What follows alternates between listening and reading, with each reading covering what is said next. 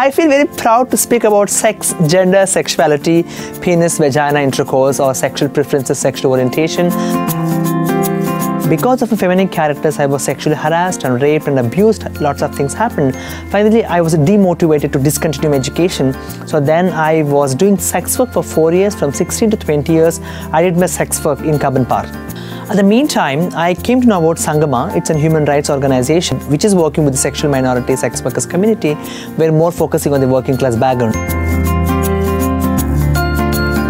We are marginalized, we are oppressed. It's only for two reasons.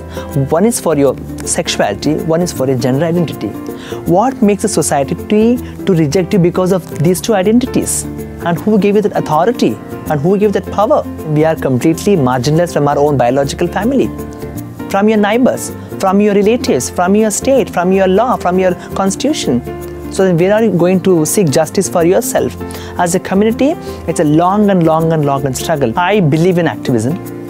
I believe in social change. It's not a question of Akkai only should fight for sexual minorities' rights. It's my major responsibility to bring up my own community members to the same platform and to fight for other rights. Like Akkai, how she got her passport, Akkai, how she got her driving license.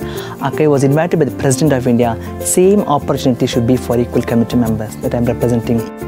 Sexuality is your right. Like before saying anything, yes, as a human being, sexuality is a right.